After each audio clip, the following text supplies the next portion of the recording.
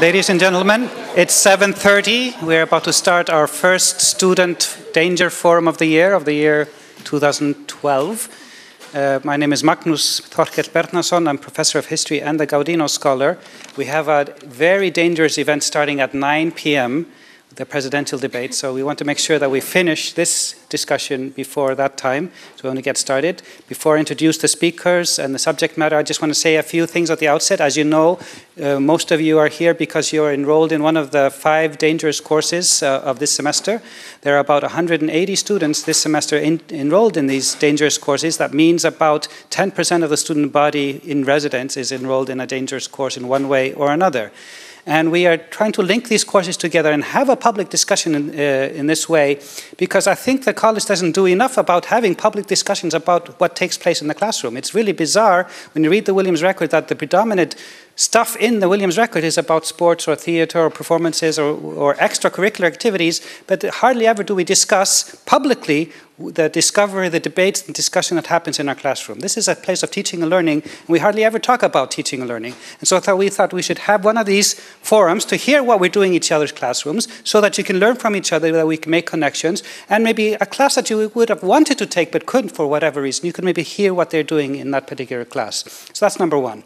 In general, let's talk more about what we do in our classrooms and try to make connections and learn from each other. Second of all, we also, because we are connected by this theme of danger, that it might be helpful in our own investigations of dangers or materials or whatever you're doing, whatever inquiry you're doing, to hear about how other people might be approaching the subject matter. And so that might be an interesting, fun way to investigate the matter. So we have 9 panelists representing 5 courses. They were given a task, several questions which they were sort of charged to consider. And first of all, they're supposed to describe the overall subject matter of the course and some of the assumptions of their course. And then they're supposed to consider how danger is reflected in the material and to what extent the methodology or the theoretical academic framework limit or enhance those questions. So that's sort of about the course material. And then finally, they'll end on a personal note. They'll talk about how their views of danger may be same or different than from their parents' or their grandparents' generation. And we're going to start with the student from Professor Garbarini's course called Memory, History and Extermination of Jews of Europe. That's Liz Hecht, Dangerous History. Then that will be followed by Professor Banta's course, Dangerous Exposures, Environment, Immunity, Infectious Disease, and that's Alison Smith and Adrian Strait. Then that will be followed by Jim Shepard's course, Catastrophe, Apocalypse, the Movie, and that is Nick Browning and Alison Roche. Fourth, we'll have Jerry Capria's course on financial crisis, causes and cures, and that's Zach Tarlow and Amanda Ning. And finally, we'll have Professor Bragg's course, Comic Lives, Graphic Novels, and Dangerous Histories of the African Diaspora. So the format will be that they will speak in that order, about 5 to 7 minutes per course. So that will give us to about 8 p.m. and then we'll have about half an hour, 40 minutes of discussion if they want to ask each other or for you to bring in what you would like to add to the discussion. So, Liz Hecht, class of 2013, you start. Can everyone hear me? Is that... Okay. Hi, I'm Liz. I'm a senior history and literary studies double major. And as Professor Bernhardsson said, I'm here to represent Professor Garbarini's history tutorial on memory, history, and the extermination of the Jews in Europe. So far, the tutorial has focused on a series of questions and debates. How was the Holocaust understood, assimilated, and represented in the decades immediately following Allied liberation of Nazi Germany? Can we consider the Holocaust to be an unprecedented or even a unique event? What are the implications of doing so? How does this affect our understanding of other genocides around the world and throughout time? How does it serve to make the Holocaust so phenomenological that it is no longer connected to human beings? At the same time, however, what is the danger of attributing the Holocaust to larger processes and trends, and again, not to humans? What are the stakes in arguing that the Holocaust is non-comparable for German nationhood and identity? What happens to our sense of good and evil, of right and wrong, when we begin to think about German citizens not only as perpetrators responsible for supporting a racist, murderous regime, but also as victims of an Allied air raid on German cities?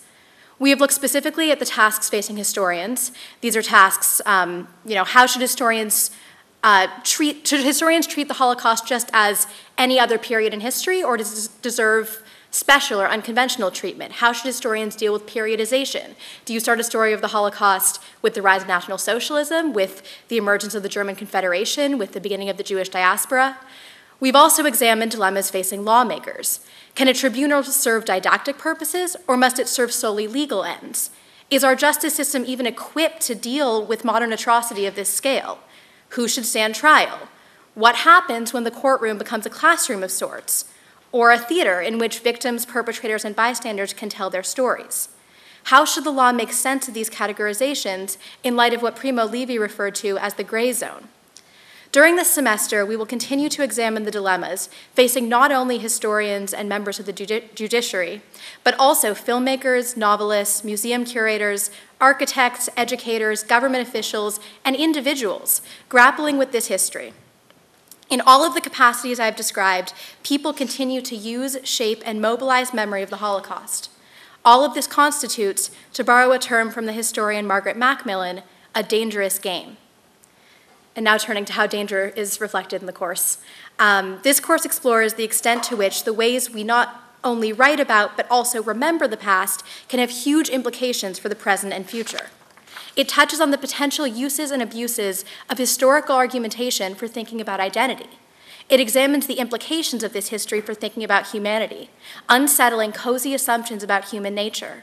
And it addresses the potential for Norman humans to act for bad and for good.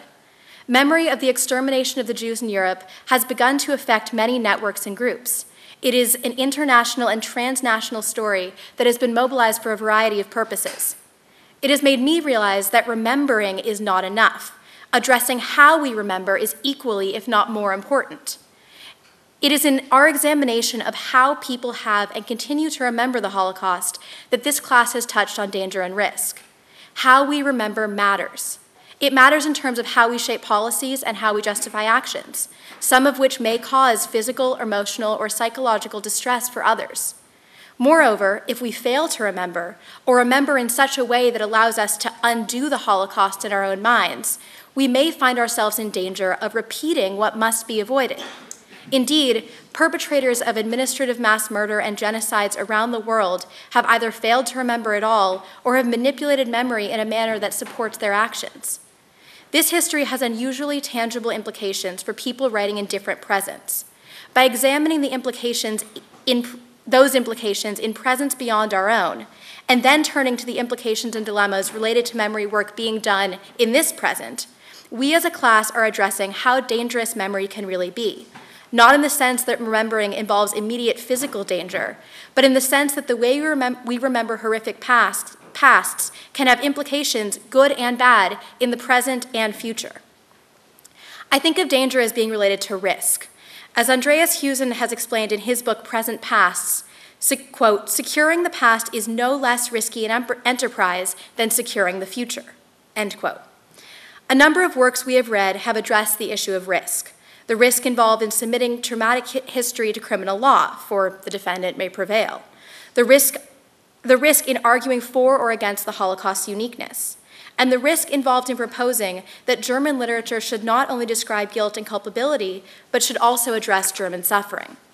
So this history both involves taking risk and impacts on the present and future in potentially frightening ways.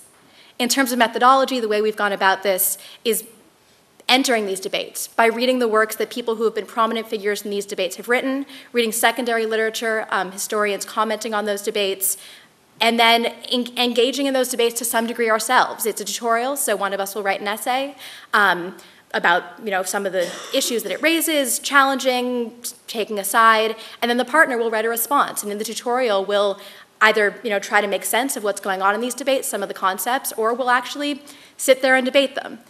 So it's a way of sort of inserting ourselves into this dangerous and risky memory work and forcing ourselves to actually stand up and present a paper that takes a side. And I think at least my partner and I have both sort of said things that have been kind of risky and either pulled back a little bit or fought behind them, and that's been a really valuable exercise because I think in thinking about danger and risk in my own life, I don't feel that I face danger very often. I'm living in Williamstown. I leave my room unlocked. I walk around alone at night, and that could have to do with my age. But I think, and where I am, and I'm at this college. But I think that it's really easy for us to look at these theories and say that this memory work is really dangerous, and a really different thing to kind of insert yourself in it, and something that we aren't totally able to do yet, but that maybe not for us as students, but for the people doing this work, is something very risky. In terms of my parents and grandparents and generational stuff, I think it's so individual and varies from person to person, but one of the things that I see as different between the way I think of danger and the way my parents do is that I actually think that their generation might have been one more willing to take risks, especially, and this is my parents and maybe not everyone else, but especially when it came to sort of fighting for social justice. And I mean, this was the era, they came of age during the Vietnam War and would skip class to go to protests, and that was a common thing that everyone did. And I'll never forget my dad's frustration with me when I didn't listen to him when he told me I shouldn't walk at my high school graduation in protest of some school policy, or I didn't skip class to attend a protest in LA. And so it almost makes me think that our generation is somehow less willing to take risks, but I think in other ways that's them. And I think we also, I talked to my dad about this, and we think about danger differently. He thinks of it in a much more left-brain, analytical kind of way, whereas for me, it's more of a visceral thing. And in terms of this history, one of the things that we've addressed is actually how the way that people have remembered the Holocaust has changed over time. And when my parents were growing up, this was something that wasn't even talked about. And it was only sort of when they were, in the 60s or 70s when people started doing this work. And that for them, in terms of the dangers involved in doing this history, has been, they've seen it become something that can be talked about, but a lot of these debates emerged later in their lifetimes. And I think for us entering this history where survivors and people who lived through this are our grandparents, and they are, people who are distant from us in terms of age and years, I think that it's different. The way we relate to it is different, and it's almost even more important to look at those debates and acknowledge sort of how the way we remember this past has changed, and also the risks that have been taken and the risks that are involved in the way that we continue to remember this history.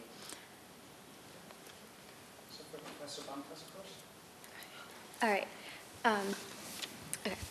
So our course focuses on infectious diseases and immunity. So the way I think about it, we look at a molecular level and scale up to a larger level. So we look at infectious diseases on a level as small as how does one change in one nucleotide affect one amino acid, affect one domain of one protein, which changes the function of something in a virus, which kind of snowball effect from there. And so we read papers that are at that level of molecular, and then we read papers that are more of an ecological level, asking how does this disease affect this species, affect this area. And then we also look at the human response to infectious disease, so that would be immunity on a molecular level as well as a more broader social level, and kind of looking at questions that our society has to deal with around infectious disease, like should we pursue this study if it has risks, as well as, it could be helpful and it could have risks. And kind of we've also looked at the danger underlying infectious diseases, so like the relationships between inequality and infectious diseases.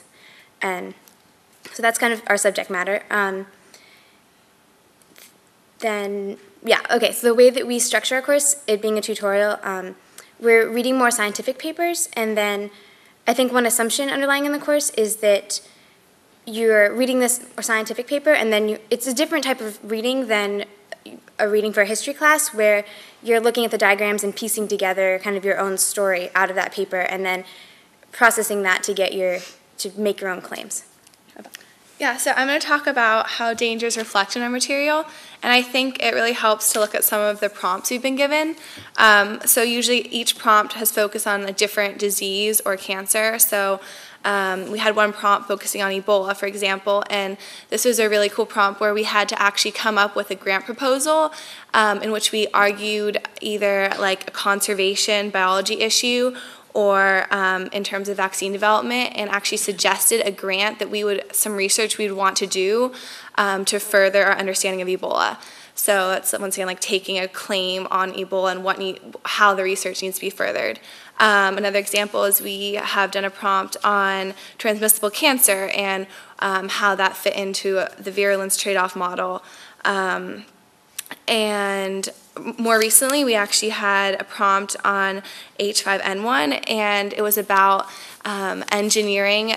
Actually, the paper itself was a study about how they had engineered a strain in ferrets that was they were predicting would be transmissible between humans. And this was a really controversial paper because people were saying this is, useful information for bioterrorists. They actually gave the specific amino acid switches needed that they tested to make this cancer transmissible, or H5N1 virus transmissible, and we're publishing it. And people were saying this is really, really useful for bioterrorists. We've talked about HPV and whether that's dangerous. We've talked about what vaccines should be developed for different viruses. So those are some examples. Okay, and then I think that there's the danger in the course material itself, and then there's the danger inherent in the format, which is it's a tutorial. And I think that there's kind of a vulnerability to a tutorial a little bit because you send off your paper and then you know that your partner has 24 hours to kind of poke holes in it and to find flaws in your paper, which is a really cool process because there's kind of a trust there too. There's, well, I trust that you're going to critique it, but that's okay. And I think it really strengthens for our course because a lot of times in the typical science class, you can kind of end up in a lecture hall feeling like you're just trying to fill your brain with facts and information and memorizing things. And this is a very different approach to science, I think, because we're reading these papers and we're sort of putting the pieces together in a puzzle and trying to figure out. And there's kind of you get a personal stake a little bit when you write a paper because you're asked to make a claim about something like, well, does this disease fit this model? Should this study have been published? And you have to put a little bit of your own self, your own thought into that. And I think, so there's a huge strength in that, having the tutorial format for the danger type of course. And there's also a slight limitation there, I think, too, which is that since you're in one partnership, you don't have quite as many views present, and you would maybe focus in on one aspect of one paper when we've read 3 different papers. And so you don't get as much of a broad range, as many different views as you might have if you were in a larger seminar class where people are kind of sharing all over the place, but I think there's a huge strength there as well. Yeah, I think that my concept of danger has definitely changed over the course of just this tutorial so far. I feel like I've really realized how quickly a virus or cancer can evolve and just become so much more lethal. Like in the example of the H5N1 flu, like literally it was 4 amino acid switches, and it becomes like transmissible between humans, and that's like that's very scary for me. And I feel like the other thing has been realizing how I think this is something that differs from my parents is realizing how like something that's the easy access to this material, how all these scientific papers are being published with all of these new research techniques, and how easy it is for those papers to be accessed, kind of going back to the bioterrorism idea, like that's scary for me. And I think there's been a slight shift over time in what our society tends to be worried about. Like, I mean, I wasn't alive through the Cold War, anything like that, but I think that I see sort of a shift in more worries towards like infectious diseases and the idea of the bioterrorism, as well as just the evolution of a new strain that could wipe people out. And I think the increased travel around the world, the speed of the transmission of people and ideas and things around the world kind of makes that worry more.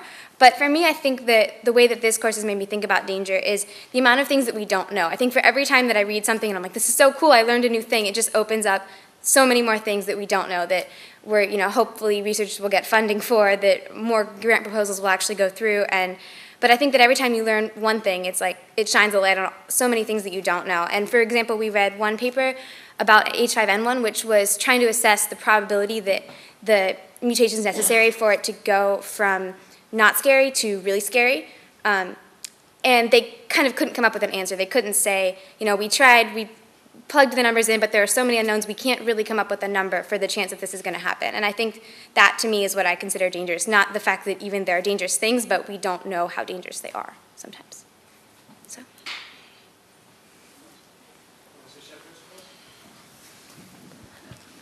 All right, so Nick and I are in English 140, which is called Catastrophe Apocalypse, the movie. And we've watched a variety of films. We meet every Sunday evening, and we'll watch a movie. And then on Tuesday and Thursday in class, we'll discuss the film. And we've watched a variety of genres of films, from dramas like Schindler's List to zombie movies like 28 Days Later. And the whole point of the course is to push us to our limits of what we think catastrophe and danger and apocalypse consist of. On the first day of class, Professor Shepard had us go up to the board and write down what we were most afraid of. And the answers on the board differed from like, giant spiders to nuclear holocaust to everyone in your family being dead. And it's really pushed us to the limit of what the possibilities of danger are. In terms of danger in the subject matter, all the movies we're watching in some way deal with a major catastrophe or an apocalypse. So we've seen, Schindler's List, which depicts the Holocaust. We've seen Dr. Strangelove, which is during the Cold War era when, the U.S. and Russia are toe-to-toe. And in many ways, our discussions in class really reflect the material we've seen. So we're seeing these movies, and you're seeing the director's depiction of what this era was like.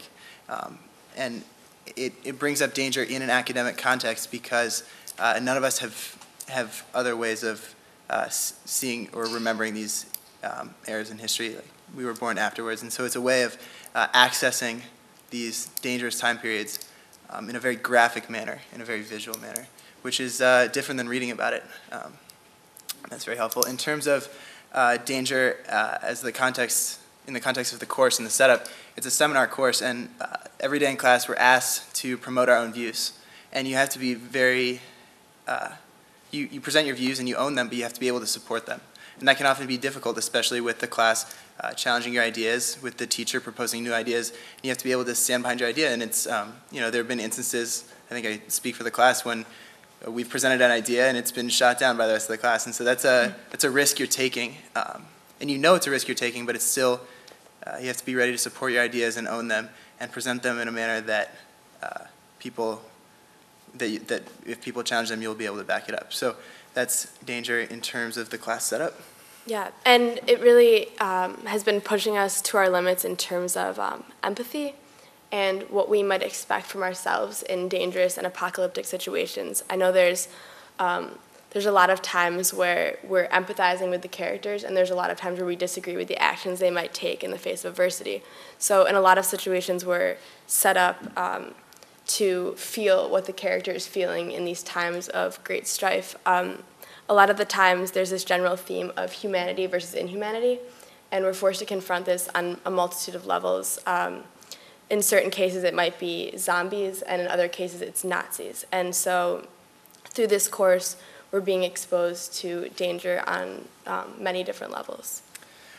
In terms of how our personal danger is different than maybe danger that our grandparents or parents experience, I'm speaking personally now, but I know when I watch some of these movies, they feel like movies. If anyone's seen Dr. Strangelove, it's a satire set during the Cold War, and so you're watching it and you're laughing at parts and you're experiencing it, and then the movie ends and you're walking back to your dorm or whatever, and you realize that that's the time era that your grandparents lived through. Like that wasn't a joke. It was very close to a nuclear holocaust, and so it puts in context some of these dangerous times, these dangerous areas in history that were very real for our parents and our grandparents that we can access through film. And film is not always 100% accurate, but what it does give you is a very visual depiction of what these time periods are like. So Schindler's List is Spielberg's presentation of the Holocaust, and in many ways it's not 100% factually correct, but it invokes emotions in ways that I think written papers and testimonials, which are 100% factual, don't. It's much different to see the Holocaust the way Oskar Schindler sees the Holocaust, and much different to read about a court case. Both are very valid, but they invoke different emotions in the person. Like Nick was saying, we're exposed to this sense of vulnerability, where some of the characters, particularly in Schindler's List, there's this, when people are saved in Schindler's List, it's usually either through luck or resourcefulness, and you really see how vulnerable you are in settings which could be which are obviously dangerous, such as apocalyptic events or catastrophes, and there's really this focus throughout the course on the contrast between luck and resourcefulness in dealing with dangerous situations.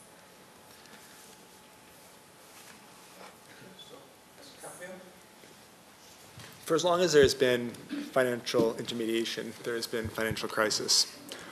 Econ 392, Financial Crisis Causes and Cures. The goal of this course is to investigate such historical crises, isolate any recurring themes, and discuss strategies that might reduce the frequency and severity of crisis. We began this course by examining the necessity of finance. One of our big assumptions is that finance is inherently good and in fact necessary to facilitate economic growth. Finance mobilizes savings so that capital-intensive sort of large-scale, perhaps public projects can be completed.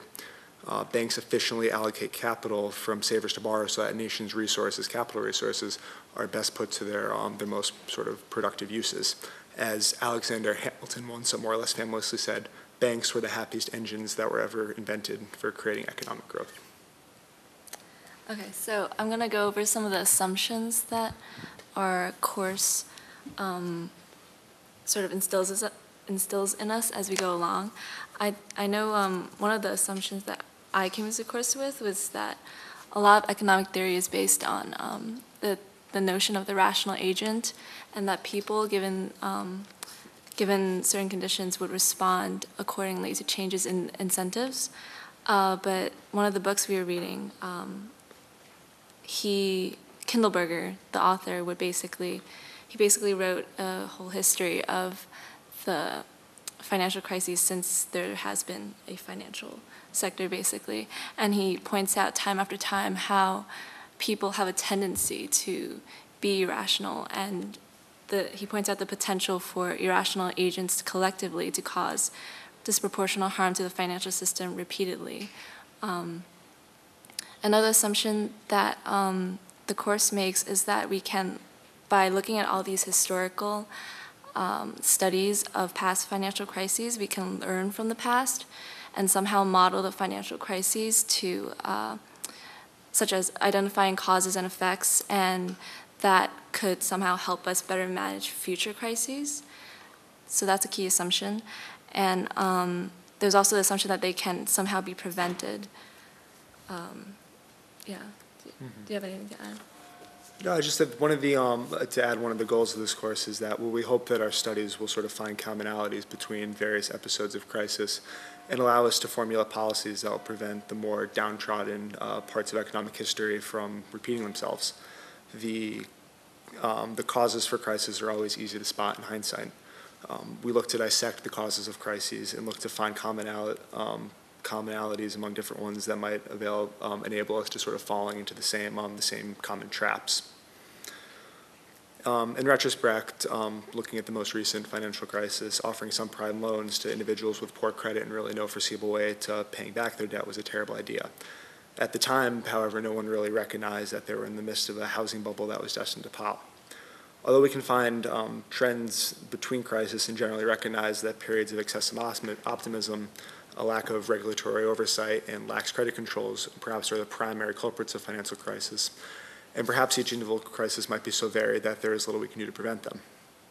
The LDC crisis of the 1980s had nothing to do with the housing market, and I'm willing to bet that the next episode of crisis won't either. The hope behind our studies is that we might be able to prevent and sort of formulate policies that will help us reduce the severity and prevent financial crisis in the future. As one of our classmates remarked, this is a distant hope, or maybe assumption, that there is not something about human nature that can cause bubbles, since we've been studying them for as long as they've happened. And although the details always seem different, many of the underlying variables remain the same. Yeah, and to go more specifically into the dangers of this course, so for financial crises, one of the obvious dangers is the negative consequences of the crises themselves. A lot of families get hurt financially. During the Great Depression, the economy was so bad that there was actually starvation. Job insecurity, I'm sure as seniors we experience that well enough. People lose their savings, their houses, there are lower standards of living. There are also impacts on both health and happiness. But besides that, in a more abstract way, there's a dangerous tendency to mistake the real danger of collapse for manageable risk. And I don't know how many of you are familiar with, I guess, sort of the terminology that people use in the financial sector, but the word risk has come to mean something that can be assessed, quantified, managed, and minimized by rational agents. It's something that that firms, when they think of the maximum loss they can make, calculating the risk that they have in their investments, they normally use financial modeling to quantify all their factors.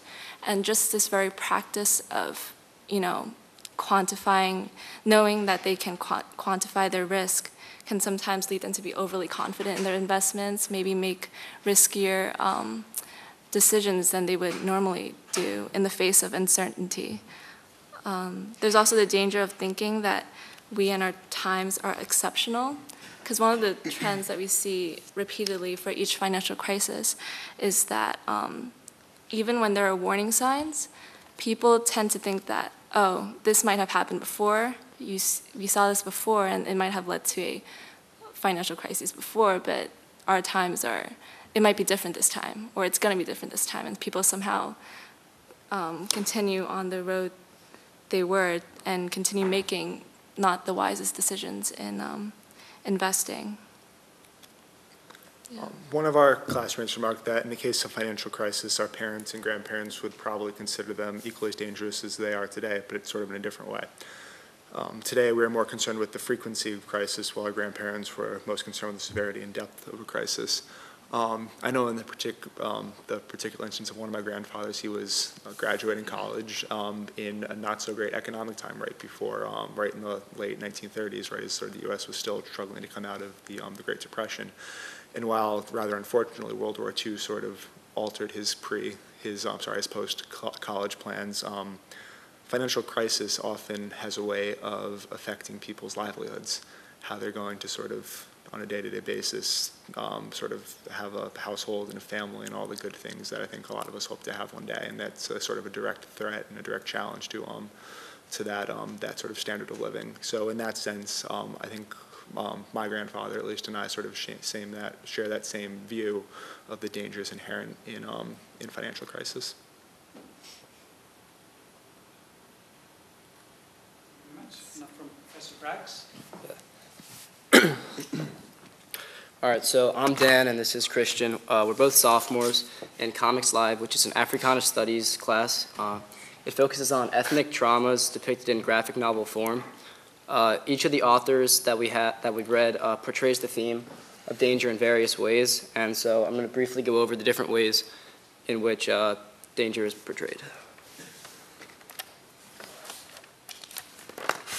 All right, so this is our first novel. It's Bayou, Volume 1 by Jeremy Love. And in this story, the protagonist, Lee, is a young black girl, and her friend, Lily, is like stolen by this creature, Cotton-Eye Joe. So Lily goes missing, and Lee's father is accused of kidnapping and killing Lily. So Lee goes on a search by herself to find Lily. And it shows a lot of the danger because she's a young girl who's in a racist community in the South, who's forced to go by herself and find her friend and save her dad. Then we also have King by Ho-Che Anderson. And this is a graphic novel of the retelling of Martin Luther King. And it's kind of like a different perspective on King's life, which is dangerous in a way because, I mean, most people know like the general story behind Martin Luther King, and he puts a little twist on it and portrays some stereotypes that might be a little controversial. All right, so Love incorporates this danger of foreshadowing in the graphic novel. And here's a panel where Lee is going to search for her friend at this house. And you can see like the trees are spooky looking. It looks like a haunted house. There's a black crow overhead. And it just like speaks danger because you can tell that inside that house there's nothing good there. All right, so there's also some very disturbing images that speak danger. Here we have Lee, who runs into the forest, and she finds all of these lynched people hanging from trees. And Lee's like she's a young girl, and like for a young girl to see this, that's pretty disturbing. All right, so the next type of danger is like when people grow up too fast. So in this ethnic trauma, Lee is growing up too fast. She's a young girl, and this is at the very beginning of the novel when she's forced to go into the bayou and pull out the body of a young boy named Billy Glass. Here in that previous panel,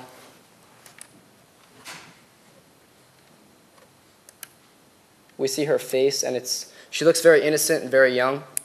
And then as we go to the next one, she's like pitted up against 3 men who are outside the jail where her father is, and she looks much more mature, and it represents her aging as she goes through. You know, there's like a guy smoking a cigar and a man spitting tobacco. So she's pitted up against like much older people.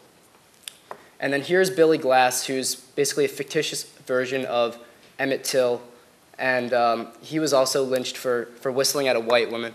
And that's like whistling is kind of an innocent thing, and that just speaks to the danger that these people were forced to live with during that time, and how the ethnic trauma affected like everyone of every age. This is a newspaper clipping that was it's a panel, and this is dangerous because it speaks to like the stereotypical way that Lee's father is drawn there. And if you look at any other panel in there, Lee's father looks nothing like that. And then this is King by Anderson, and this is dangerous because it speaks to like the stereotypes that existed in the past and like to a certain extent still exist to this day. You have some young black men just walking down the street, and then they're apprehended by police officers for not doing anything. And I know it's hard to see, but the conversation is very racist between the officers, and they just automatically assume that they're associated with criminal activities just because of the way that they look. And then Anderson also plays with this theme of danger as he portrays Martin Luther King as a bit of like a ladies' man or a bit of a player, in which many people don't know, or I guess Martin Luther King is not normally portrayed in that way. So here's him talking to one of his friends about who he's calling and how he's always breaking hearts.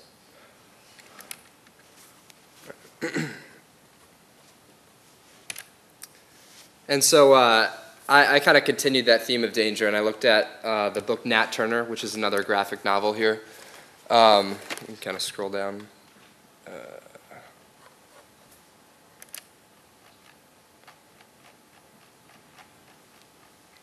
Okay.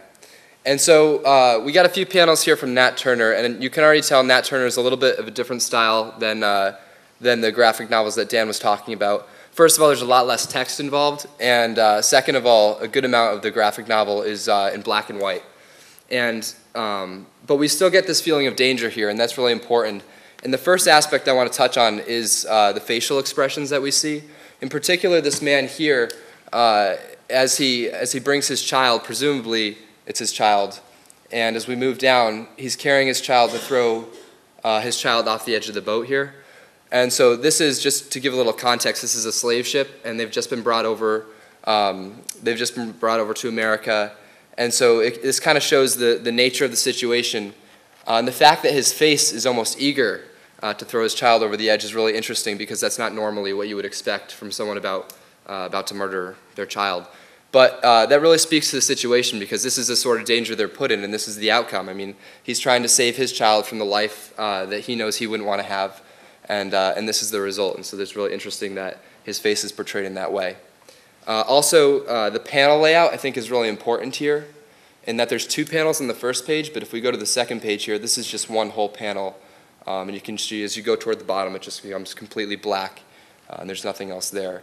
And so I thought this also spoke to the danger of the situation, and highlighted this particular scene where he's throwing his child overboard, just to kind of draw your attention right there. And again, that's important because it's highlighting your attention here, highlighting your attention to the dangerous outcome of a situation where you bring slaves over into slavery, and they really have no escape, and this is a decision they're forced to make.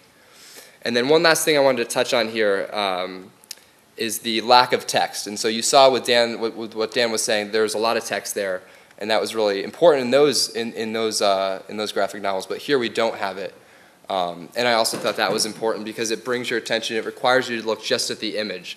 And as you can see here, the images are not particularly detailed, but there's a lot going on.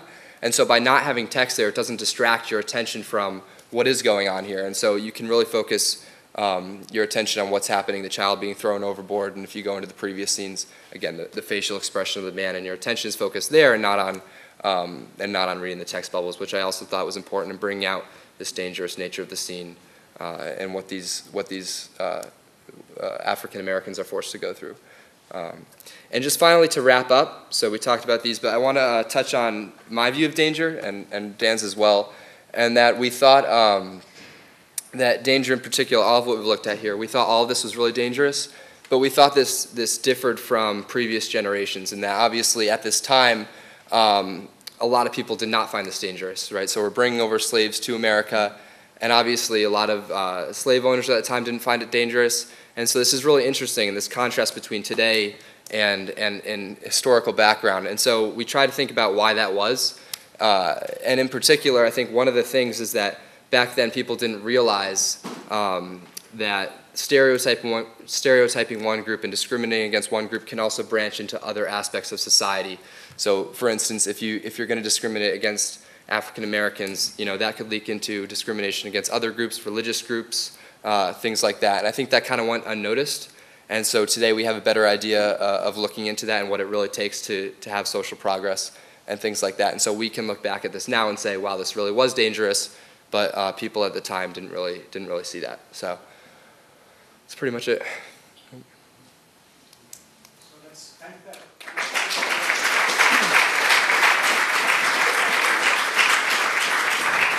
We have a few minutes for questions and answers, and before I give the word to the audience, we heard a few words used a lot in all the panelists, and that was used seemingly interchangeably. That was danger and risk, and I'm not 100% sure if those are exactly the same things. For example, when I go on an airplane, I know there's a certain risk about going onto that airplane, but I am willing to take that risk usually. But if I'm told that plane is dangerous, I don't know if I would, per se, go onto that plane. Probably not. And so I was wondering, you seem to use it all somewhat interchangeably. So I wanted to know if you could maybe help clarify if you see those things are the same thing, or are they on the same spectrum? Is sort of one sort of over there and risk leads to danger, or what do you see the sort of differences? Because you talked about risk, managing risk, but I don't hear often of talking about managing danger as much. I guess for me, risk is more the potential exposure, to potential danger, and danger is like realized risk. That's just how I've always thought about it. But. Yeah, I would chime in and add that there's, as Professor Bernhardsson sort of alluded to, there's a certain risk in all of our daily activities. For instance, I'm going to leave the building and walk across Route 2, and there's a risk that I'm going to get struck down by a car. I can certainly mitigate that risk in a lot of ways by looking both ways and staying in the crosswalk. But risk. I think the difference is that risk is something that's inherent in all of our actions, and we can take certain steps to mitigate it appropriately. Danger, on the other hand, I think is something that's a little bit more threatening, a little bit more sort of outside of what we as individuals or we as society can really do anything about. Tornadoes, for instance, tornadoes are dangerous. They're not risky. They're going to happen, or they're not. And that's sort of the way that I contextualize the difference between risk and danger. I think it's also personal. And I think that some of the things that I might consider dangerous, someone else might consider just to be one of those risks that you take. I'm thinking about jumping out of an airplane. For me seems like something really, really dangerous. But there are other people for whom, that's risky, and that's what makes it fun. And so I think, making that leap from sort of risk to danger can't necessarily be quantified, because I think it's different. It's different for everyone, and that we can consider lots of things risky, but not all of those things. We might not all consider all of those things dangerous. I think that risk might also be a way of taking control of danger, and since risk is inherent in pretty much everything we do, and there's the chance of danger in everything we do, that when you talk about risk, you're a lot more able to control the danger and feel like you have a sense of understanding what the danger is and how much the danger is, and you talk about mitigating the risk. You can't really mitigate danger. I think, but you can mitigate risk. And similar to that, for me at least, and this is not 100% true, but I think danger is also often accompanied by fear. I think it usually kind of inspires a little bit of fear in someone, whereas risk, like Allison was saying, is very calculable. So you can, you are very aware of what risk you are taking and what risk you aren't. And you can make a judgment call based on that, where danger, for me at least, feels a little more like it's kind of a gut feeling. You just, you kind of feel like this is a dangerous situation, or that is not a situation I would feel comfortable putting myself in. So I think for me that's a pretty big difference. So the panelists are willing to field questions, or if other people want to contribute from the courses. We have Professor Bonta here. So I have a question for the panelists. I'm wondering if any of you, through your course material so far, have felt that you might have altered your view either of what you would like to do as a career or what you might do, this coming summer. Have any of your experiences through the courses made you less likely to take a risk or more likely to take a risk in your future endeavors?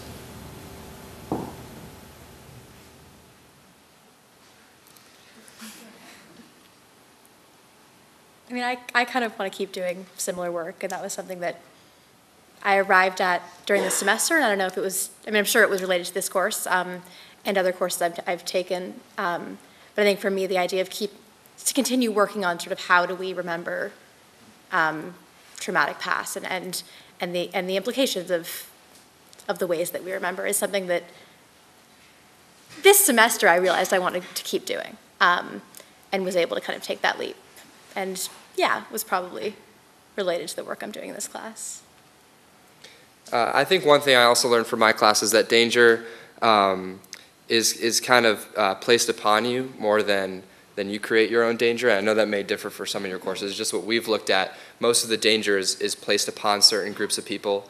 And so because of that, I don't think I'm necessarily less likely to take risks just because we haven't seen a whole lot of stuff where people put themselves in danger. It's more society and the danger it creates just due to the kind of the way it's organized and things like that. So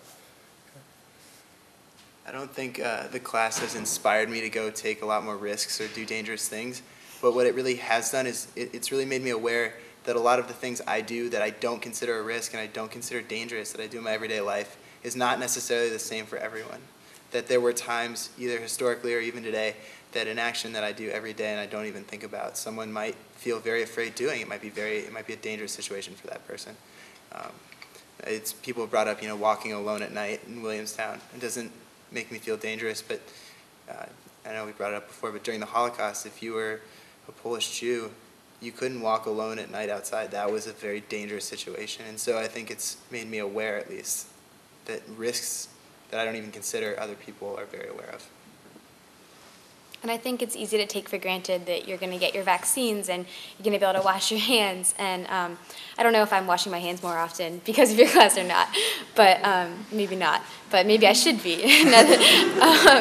But I think that it's very easy to assume that you're going to be able to take these basic preventative hygiene kind of matters and that that's going to help protect you from disease. But it's also very easy to forget that those things are not available to everyone.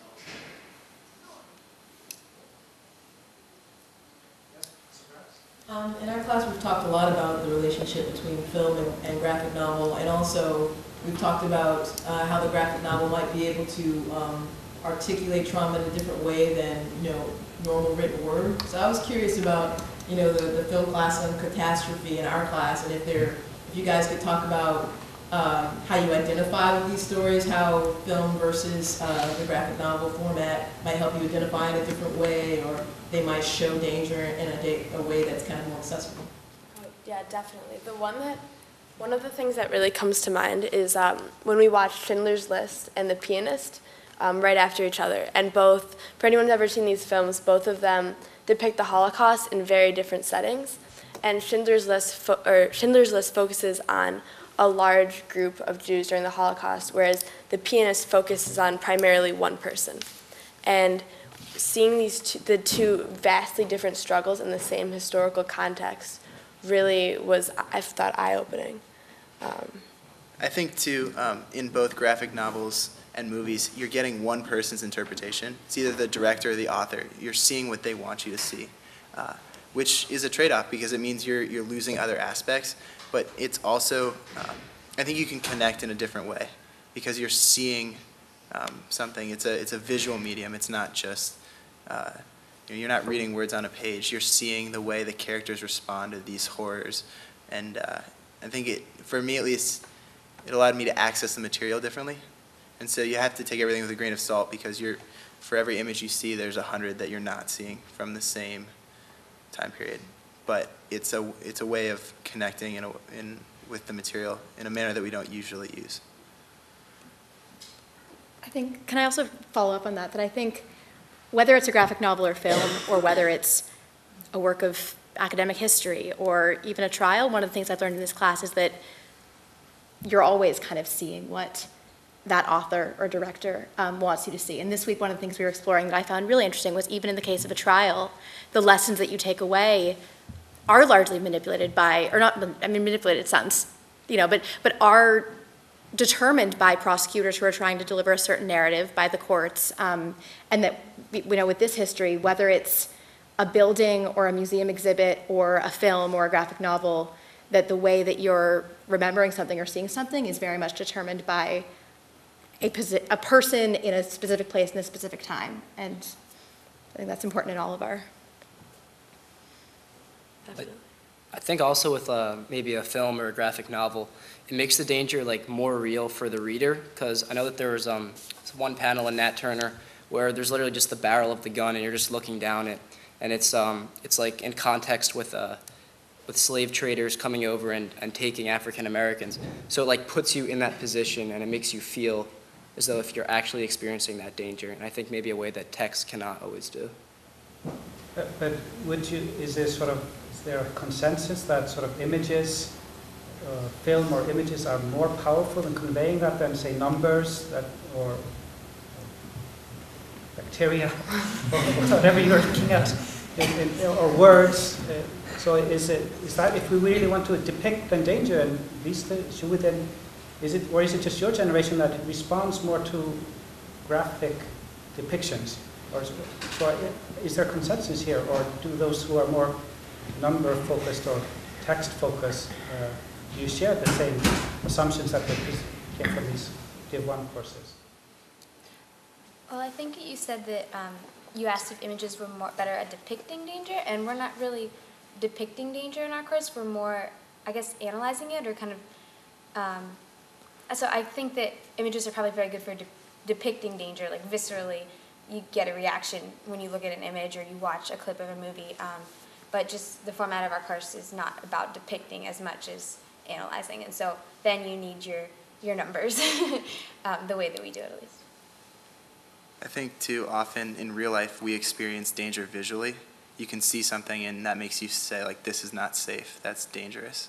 And so I think when you have a graphic novel or a film, the director or author is doing the same thing. They're making you feel like that is dangerous, this is dangerous. And I just think it's a way that we're used to experiencing danger, because I think we very often see danger. If you see someone skydiving, it was brought up, that looks dangerous. If you had a list of skydiving deaths in 2012, I don't know that I would feel quite the same response as to that picture. So I think it's just a way that we're used to experiencing danger. Mm-hmm. Yeah, I also think, though, images can be lacking, too, in some ways, and so they're not, the all-powerful way of communicating.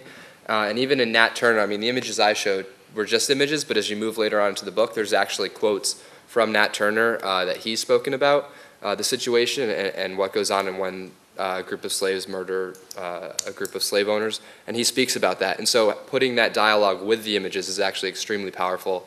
And so I think it's important to remember that maybe it's not just images or not just words, but maybe both together can have a really profound effect as well. So. Yes, Professor Hirsch? To what extent in your courses have you focused on danger as having a positive value? Or maybe put another way, the dangers of being risk averse? Well, one one potential way of looking at that would be when we've talked about the evolution of resistant strains and so being risk averse, pumping too many antibiotics into too many patients, you're going to increase the chance that you're going to get resistant strains more. And so that's a tricky concept because you have to treat what's there, and I guess that's all I had for that, but that would be a potential danger to being risk averse. There's new risks that evolve. I would add that in a financial context, there's always, let's use a basic example of a bank making a loan. There's always that risk that the loan might not be paid back, or some sort of unfavorable economic climate might happen where the creditor, the lender, might lose their principal on the loan. But undertaking that risk and understanding that risk that this loan will go out and it will create jobs in industry and improve the economy is, again, a sort of a manageable risk that just is to be understood, and it's something we're sort of hoping to do to better make informed decisions about danger and risk. And I think in our tutorial, while it's very clear that writing these histories and creating memory is dangerous and it's risky and all those things, I think there's no sense that because there's danger involved, we shouldn't do it. And I think actually the message is exactly the opposite, that this is something that can be really scary and there are risks involved in all of this stuff, but memory is still very important, and we just have to think carefully about the kinds of memories we're forming. And it's by no means saying don't form memory at all or don't remember. It's saying think about how we're doing it, because there are risks involved. And also looking back on dangerous situations can be important in making decisions about future situations. And so kind of like when you guys talk about economic crises and things like that, being able to look back on what went wrong and then maybe looking at commonalities and applying that when you make future decisions can actually have a positive effect for the future, not making that same mistake again. So helps. One thing I would add is that the sense of fear, the sense of danger could also be like galvanizing in a way to make you take certain measures or actions to prevent something really, really bad from happening in the future.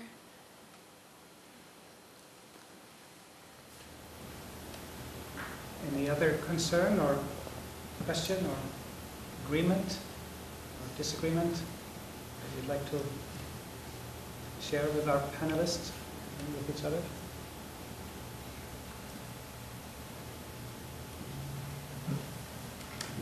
No? Well, our next panel will be on November the 13th here at 7:30, I believe. We'll have 5 different kinds of courses that I'm representing, and it will be very interesting to see to what extent they approach, and they'll get exactly the same questions that these panelists, our excellent panelists, had for today. And then we can maybe sort of build on the conversation that we had tonight for that night as well, to see how people are approaching the subject matter. And I think this was a very nice panel just to see the diversity of approaches that is taking place every single day here on the Williams campus. We often don't see that in action, and sort of people trying to talk beyond their discipline, beyond the subject matter, in terms of coming to some sort of common conclusion. So I hope in the future we'll be doing more of these kind of things, and hopefully you learned a little bit about your own subject matter by learning from other people's subject matters. So let's join me in thanking the panelists once again.